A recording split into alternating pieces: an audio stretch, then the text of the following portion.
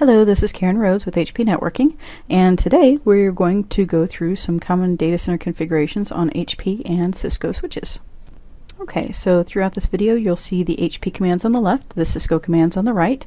HP, we're running these commands on a 5830 AF with ComWare 5.2, and on the Cisco we're running this on a 6509 with the Cisco iOS 12.2 operating system. So the first things that we're going to do is basically set a name for the device. We will go in and create a VLAN, assign an IP address to the VLAN, give it a description, and then we'll go to an Ethernet port, in this case a gig port on each one of the devices, and we will set the speed, duplex, and the access VLAN for that particular port. Okay, so this is the HP switch that we're starting off with, and we go into System View to change our context. Now you see the host name is currently set to ABC, and we'll go ahead and use the sysname command to change that over to HP. So the device is now known as HP. Go into VLAN 5, interface VLAN 5, give it the IP address of 1.1.1.1/24 mask, and then give it a description here. We'll go with VLAN 5, be ever so creative. So pretty easy. Display this is something that's unique to HP, so if you're in the context of a VLAN or an interface, you can actually just type in display this and it will show you exactly that configuration from your running config without having to go out and then come back in. Now we're going to go to a gig interface 1020. You see the speed options there. We are going to set it to gig, duplex, there are your options. We're going to set it to full. Then we'll go ahead and set the type as an access port, and we're going to set what VLAN we want that access port to have access to. And once again, display this, and it shows us the interface gig 1020's config. Pretty easy here. Okay, now we're going to perform the same actions on the Cisco side. Config T to get into the proper context, then hostname Cisco to change the hostname from XYZ to Cisco, then interface VLAN 5 and IP address 1.1.1.1/24. Then there's description, we're keeping it as VLAN 5, and try to keep everything as similar as possible between these two. And then show run interface VLAN 5, you've actually got to back out two contexts or preface that command with the word do, D-O, and it will allow you to do that command from another context. And then interface VLAN 5, you see all the information there. We go into a gig port here on 4/20. See that our speed options, set it to gig, duplex, went ahead and set it to full, switch port mode access, and then set the VLAN that we want access for on this port, which is VLAN 5. Then we exit out of here and go back to our main prompt, and then we can do the show run interface gig to show the 4/20 interface. So here are the commands side by side, just in case you wanted to review those. Okay, so now we're going to go into aggregating links together. On the left hand side you see the HP configuration. We create a bridgeag 10, and then we go into the ports 1011 and 1012, tell them that they belong to bridgeag 10, then go back to bridgeag 10, and that's where we will actually set that it's a trunk, that the VLAN 1 and VLAN 5 are permitted over that trunk, and then we'll go ahead and display the config. On the right hand side is the Cisco commands. Couldn't fit it all in one column, so kind of had to break it up into two. But on here we have a port channel 10, and then we configure it as a .1Q encapsulation. Since Cisco has the option of ISL or .1Q, we have to have that in there. Then there's the native VLAN, the allowed VLAN, and then setting as a trunk. Then you go to each of the two ports that you want on that trunk. In this case, gig 5.1 and 5.2. And once again, you repeat those commands. So you tell it that it's a .1Q, VLAN 1 and VLAN 5, that the port is a trunk, and then you tell it that it is in the channel group 10 and the mode is on. There's some other options for the channel group mode, like auto if you wanted to, but on is pretty much what I like. and then going ahead and showing each one of those interfaces. Okay, so we're on the HP switch, and first we'll go ahead and quit out of the gig 1020 context back to our home context. Go into interface bridge aggregation 10, tell it that the link aggregation mode is dynamic, and then we will go to each one of the individual ports that we want in that bridge ag, in this case gig 1011 and 1012, and we'll tell them you're part of bridge port link aggregation group 10. And we'll do the same thing for gig 1012. Tell it to point back to that config in the group 10. Okay, so those two ports now know that. Now we hop back to the bridge aggregation 10. And here's where we're going to actually configure how that bridge ag should work. So port link type is trunk, port trunk PVID, which is your untagged traffic. What VLAN is it going to go over is the PVID. It's going over VLAN 1.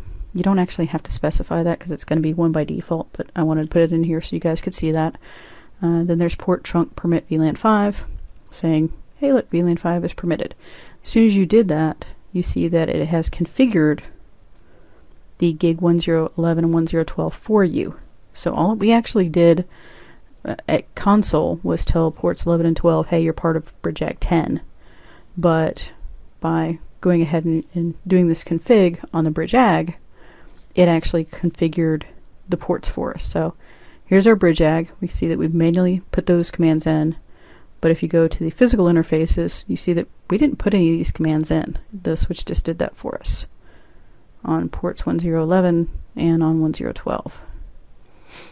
So once again, go into the context and type in this, which is short for display this, and it'll show you that particular command set. So let's move on to the next. Okay, so we are going to do the same tasks that we just performed on the HP switch on the Cisco switch, so you see how they are similar and different. First thing is go into the right context with the config T, then we create our logical port, interface port channel 10, tell it it's a switch port, and then tell it that the encapsulation type is .1Q. This is something we didn't have to do on the HP side.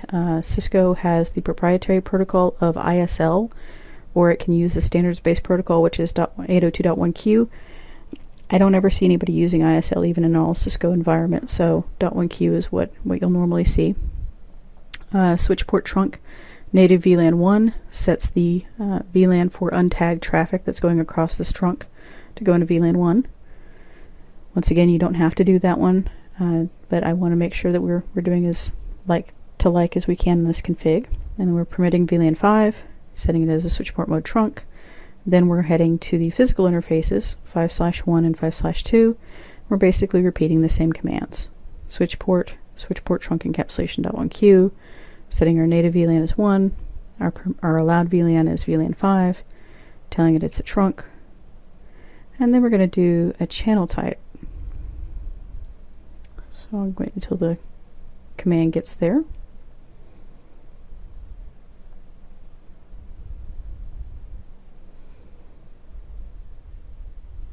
And here we go.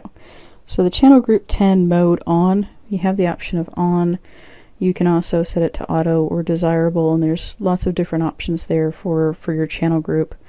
That is beyond the content that we're going to cover in this particular webcast, but if you're interested in the different options, please look up the Cisco documentation on all the different options, and just know that you do have to look at both ends of your trunk and make sure that they're going to communicate properly, and that channel group 10 mode blank is how you're setting that parameter of how they're communicating with each other. So interface gig 5/2, we're doing the exact same commands here. So what most people will do is put it into Notepad and just paste it into the switch, but I want to make sure you get to visualize every single command here. Exit out, and then show the interface port channel 10. Then we'll show the gig 5/1, and then show 5/2. Okay, on to the next bit. So here are the HP and the Cisco configs that we just entered, in case anybody wants to see those again. So the next section is OSPF and BGP. We'll start off with the HP device, and then we'll go on to the Cisco device. Okay, so let's jump right into the OSPF config. So OSPF, and then preference 110. This is something that you guys may not be used to having to set, but it is recommended that you set your preference just so that you are absolutely sure of what the preference is on that particular device. Then area 0, which is your backbone area, set your network and then wildcard mask, and then we're creating an area 3 with a network address of 3330 and a wildcard mask. And then we quit out of that, do a display this, and we'll see that we have created a OSPF config. Preference 110, two different areas, area 0 and area 3, and very, very simple there. So BGP, we'll go right into that, create an area autonomous system 65111, network of 4440, and then we're going to set a peer statement of 1.2.3.4 with an autonomous system of 65112, just to let you know where that peer exists in the world. Do a display this, and we'll see that we have indeed created the BGP autonomous system 65111, and network, it's undo synced, and it has a peer. Not very difficult here, pretty basic concepts that everybody should be pretty familiar with that's ever dealt with either OSPF or BGP. Okay, so now we're going to perform the same tasks on the Cisco switch. So config T, then router OSPF, give it a number, and then router ID here, we're going to set it to 3333. And then we're going to do a network statement. This is a little bit different. You'll notice that this is one command, whereas on the HP it was two commands. So here we say network, we give it the IP, the wildcard mask, and then area 0 all on one line. You notice that in the HP configuration we had the area and then the IP address, area and then the IP address. Of course, what is a demo without a typo? So of course we've got typos here. Fix that typo there. Okay. We go ahead and exit out of the OSPF configuration.